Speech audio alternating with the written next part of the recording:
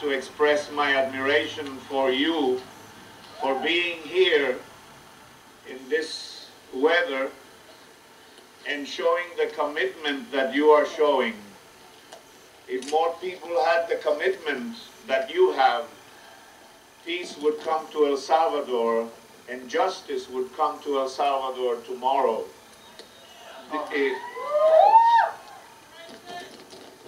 I see in you the same commitment that Archbishop Romero had, and I want to thank you for that.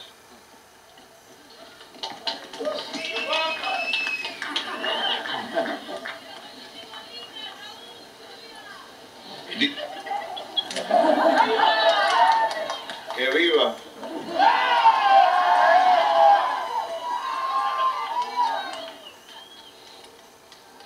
Dear Mr. President,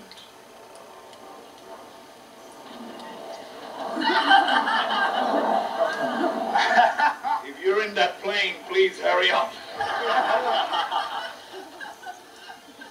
Dear Mr. President, a recent news item in the press has concerned me very much.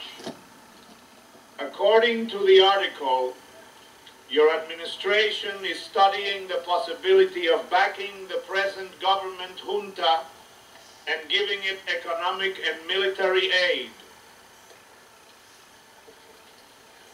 This was 10 years ago. We know what's happened since then. Because you are a Christian and have said that you want to defend human rights, I take the liberty of expressing my pastoral point of view on this matter and of making a specific request. I am deeply disturbed over the news that the United States government is studying a way to accelerate El Salvador's arms race by sending military teams and advisors to instruct 3 of El Salvador's battalions in logistics, communications, and intelligence techniques. If this information is true, the contribution of your administration, instead of favoring greater justice and peace in El Salvador, will almost surely intensify the injustice and repression of the common people who are organized to struggle for respect for their most basic human rights. Unfortunately, the present government junta, and especially the armed forces and security forces, have not demonstrated any ability to solve structurally or in political practice our serious national problems. In general, they have only resorted to repressive violence, and this has resulted in a much greater toll of dead and wounded than in previous military regimes whose systematic violation of human rights was denounced by the Inter-American Commission on Human Rights. The brutal way in which security forces recently evicted and assassinated persons who occupied the Christian Democratic Party headquarters, in spite of the fact that the government junta and the party, it seems, did not authorize said operations, is evidence that the junta and the Christian Democrats do not govern the country. Rather, political power is in the hands of unscrupulous military personnel who only know how to repress the people and favor the interests of the Salvadoran oligarchy. There is a report that last November, a team of 6 North Americans was in El Salvador. They gave out some $200,000 worth of gas masks and bulletproof vests. They also gave instructions on how to use them in riot control.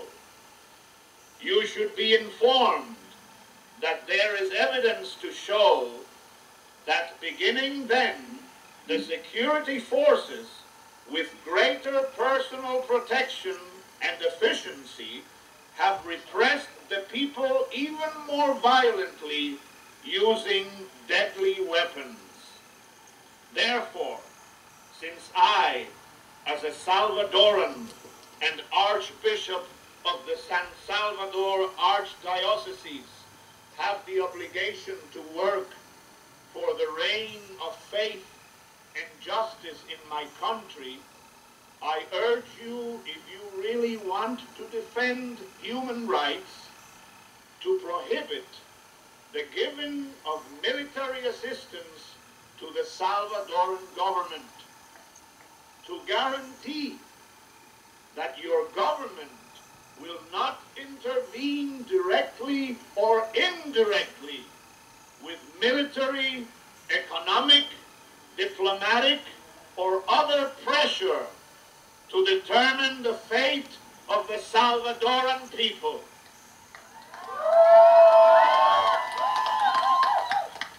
We are going through a serious economic and political crisis in our country, but without a doubt, the people are more conscientized and organized, and thereby are becoming agents responsible for the future of El Salvador, and are the only ones capable of ending the crisis.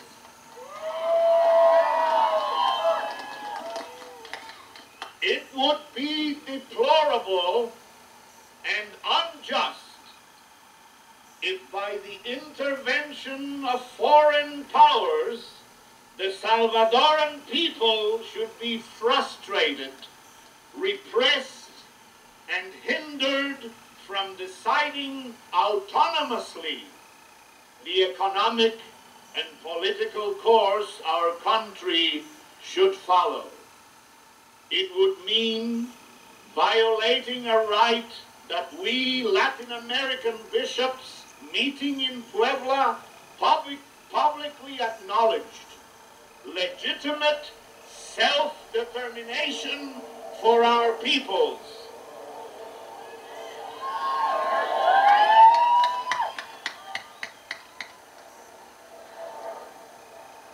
This will permit them to organize their lives in accordance with their own genius and history, and to cooperate in a new international order.